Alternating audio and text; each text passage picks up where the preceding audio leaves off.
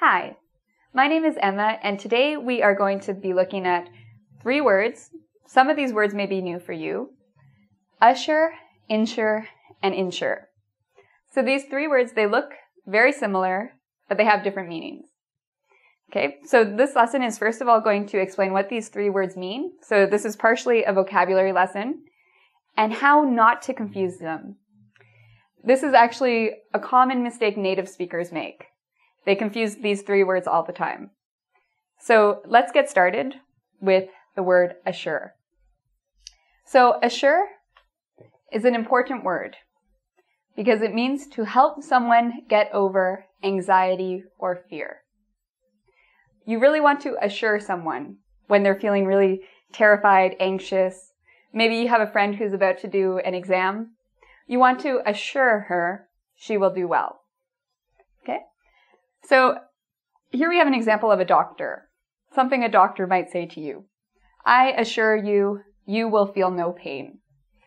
So hopefully your doctor tells you that. It means they're trying to help you get over your anxiety. Maybe you're afraid of needles. The doctor might say, I assure you, you'll feel no pain, no discomfort. That's what you want to hear. Okay, so again, assure is to help someone get over anxiety or fear. We use assure specifically with people or with animals. Okay, so you assure someone or you assure an animal. You don't assure a table, you don't assure an object, because you can only help someone get over anxiety or fear. So this is how you remember. The A here stands for something that's alive. You assure something that's alive.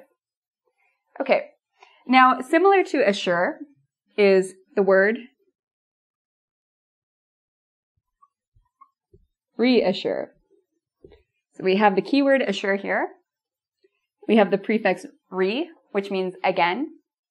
And so you can kind of take a guess what this word means. Reassure means to help someone get over anxiety by assuring them multiple times. So for example, have you ever had somebody who you told them, things will be fine, I promise. And they didn't believe you, so then you had to say again, I promise you, don't worry, things will be fine. Things will be fine.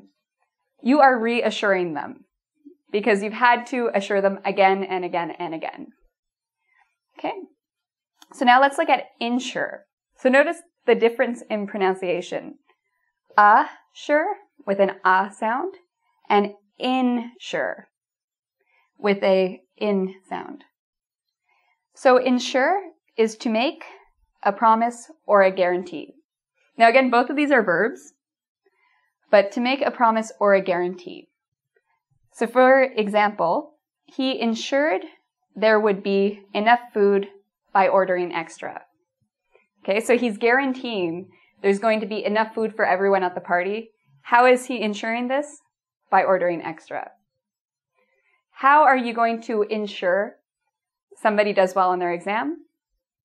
Well, you can ensure even yourself that you do well in your exam by studying hard.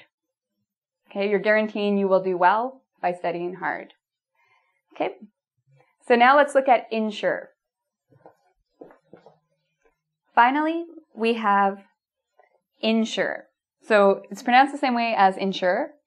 The difference is in the meaning and the spelling. Okay, so here we have IN. So what does insure mean? Well, it has to do with insurance. When you get insurance on something. So for those of you who don't know what insurance is, it's where, for example, I have a car. I need to pay money every month in the event that maybe I have a car accident, a company will cover the costs. So this is insurance. You pay money to a company just in case you have an accident, and then the company will cover the costs. So we have different types of insurance. We have house insurance, car insurance, life insurance. We use insure in this sense. So for example, my car is insured for $1 million. What does this mean? If I get into a car accident, my insurance company will pay up to $1 million. So say, for instance, if it's a really bad accident, a whole bunch of cars are destroyed and damaged, Hopefully that wouldn't happen. I'm a good driver. But if that did happen, the insurance company would cover the costs up to $1 million. Okay, so this is how we use insure. Again, it's also a verb, just like assure and insure. So let's do some practice questions together now. Okay, first one. My sister is worried. She will be fine.